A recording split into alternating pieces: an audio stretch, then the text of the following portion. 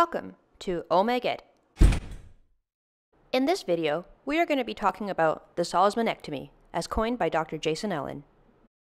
So after putting some numbing drops into the patient's eye, you'll want to put a lid speculum in so the patient doesn't blink on you. And then, using a Weck-Cel, you can start to remove any loose epithelium overlying the Salzmann nodule. As you can see here, it doesn't take too much effort. By just putting a little bit of pressure, it starts to loosen up the epithelium, and then it starts to remove actually pretty easily. Remember, a lot of patients with Salzmann nodules will also have epithelial basement membrane dystrophy, so you may need to treat those areas as well. Be sure to leave about 1 millimeter of limbal tissue if the area you're treating is mainly EBMD. But if there's a Salzmann nodule there, you will want to get all of it. Just leave the limbal tissue next to it intact.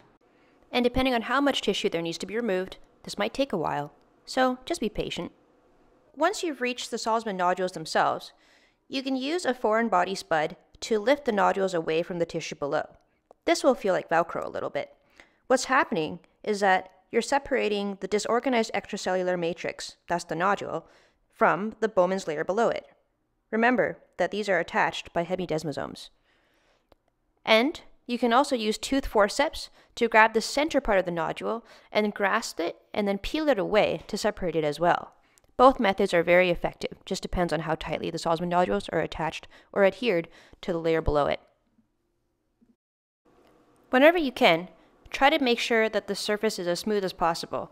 Obviously, it will be a little bit difficult when you're still removing a lot of the Salzmann, but removing the debris or irrigating with balanced salt solution as you're going will help make the process a little bit easier as well.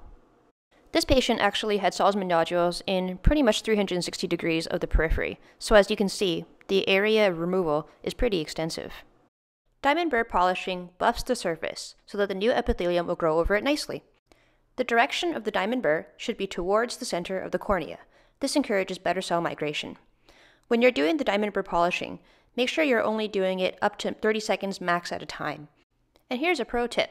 If you let the patient know ahead of time that the diamond burr may make a sound when it touches the lid speculum, they won't be as freaked out when it happens. Almost done. The last few steps are just making sure that the surface is as smooth as possible. This may be a combination of using the Weck-Cel to smoothen out the rest of the tissue, and maybe bringing the diamond burr back in just to buff out any irregular areas that you may have found. This patient was actually scheduled with OMEG originally for a cataract evaluation, but after this treatment, she ended up actually deferring her cataract surgery because her vision had improved so much. Historically, superficial keratectomy frequently resulted in subepithelial healing haze, which is not good. So, using cryopreserved amniotic membranes will greatly reduce unwanted scarring. At OMEG, postoperative care includes Vigamox, topical NSAID, oral pain medication, and preservative-free lubrication drops as needed. Follow-up is every 1 to 2 days until the epithelium heals.